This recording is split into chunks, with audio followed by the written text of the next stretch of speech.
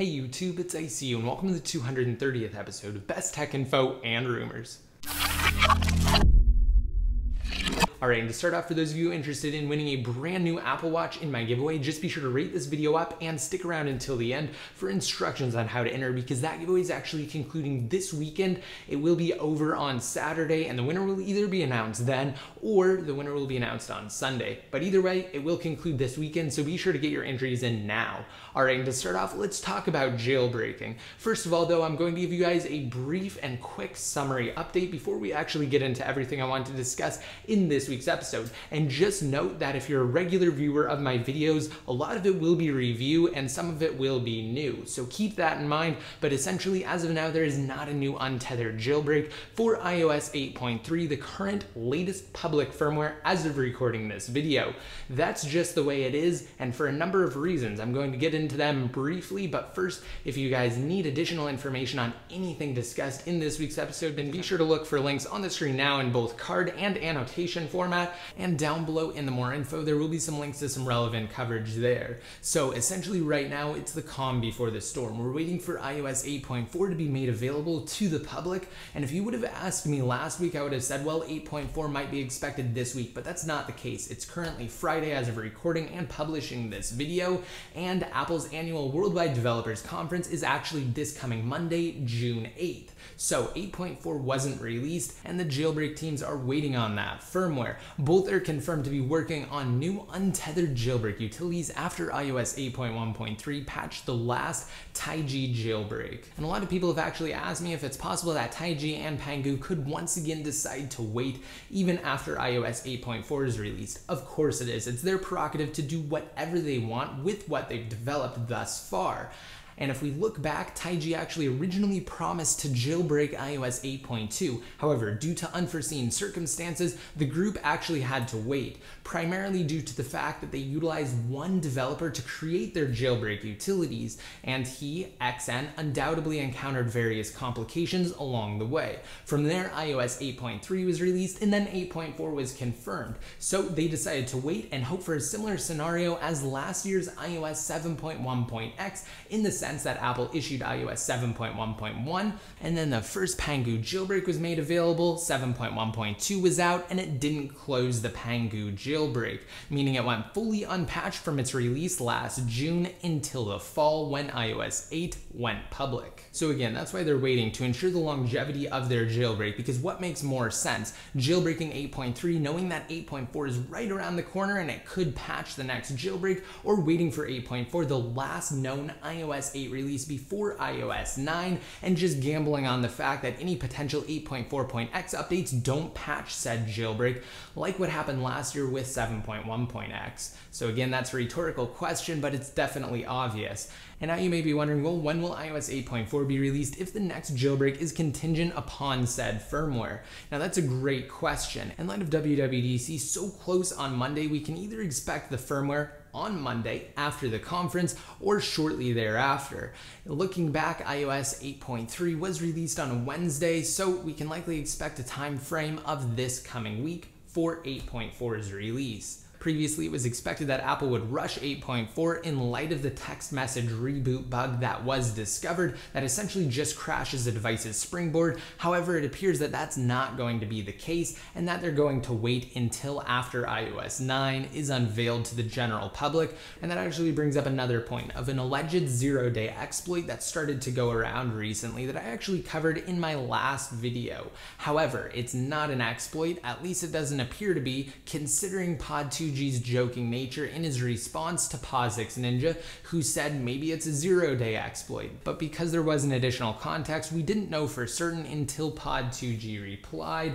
Essentially though, a zero-day exploit is one that's released prior to the publication of a previously undisclosed vulnerability. But don't really get too excited about this because it likely won't affect the jailbreak community. Same thing goes for the effective power text, which previously was thought to potentially lead to an exploit. However, the crash actually occurs with inside of banner notifications, which is a part of Springboard, which is owned by mobile, which basically just means that Springboard crashes are useless as far as creating a jailbreak is concerned. And remember guys, don't lose hope. Following the iOS 7.1 patch of Evasion 7 last year in June with 7.1.1. Pangu released their jailbreak utility, and no one thought that was going to happen. We definitely didn't expect a new jailbreak, and we really didn't expect a new team to enter the jailbreak scene either.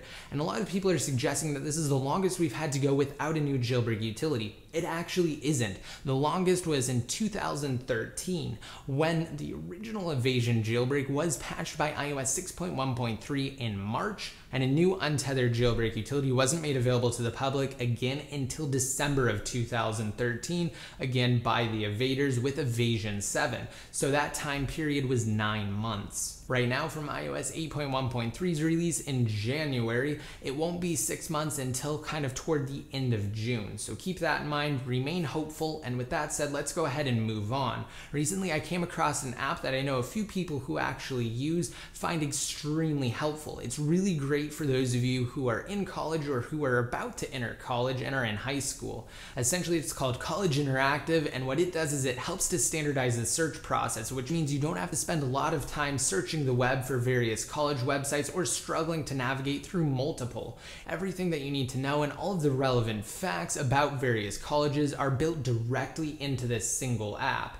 And you'll actually have better control over your college admissions experience. You'll be able to create profiles and populate it, as well as to receive interactive messages from the schools that you're interested in enrolling in. And as you guys know, I'm always looking for awesome apps that are kind of outside the norm and outside of various things like jailbreaking to share with you guys, and this one just helps streamline the college admissions process. Next up, let's talk about WWDC, again, which is short for Apple's annual Worldwide Developers Conference. Decorations started to go up recently, and guess what? They look like the initial announcement graphics that Apple started to send out a few months ago. In other words, the squares with rounded corners definitely still look like Apple TVs. However, the 4th generation Apple TV hardware reportedly is not ready for announcement and release at the conference. Initially, Apple was planning to announce the new device there. However, it seems like they need more time to kind of finalize things with the 4th gen Apple TV. But they've had since 2012, so that begs the question, what have they been working on?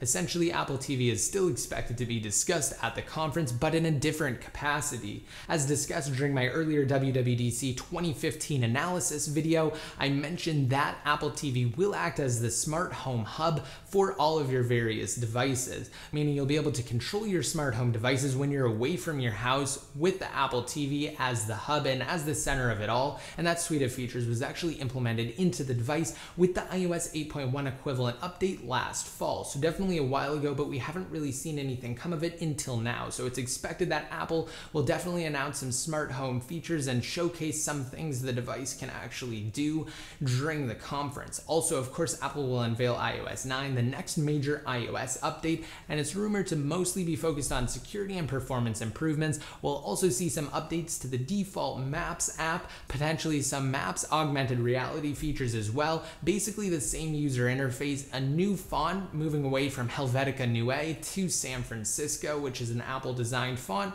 and the alleged proactive feature, which is the evolution of Spotlight that I discussed in last week's episode that's expected to take on Google Now. However, I personally would like to see more out of iOS 9. I'd be really interested in split screen multitasking app support for the iPhone 6 and iPhone 6 Plus, as well as iPads. What about you? Let me know down below in the comment section which feature or features you'd like to see in iOS 9.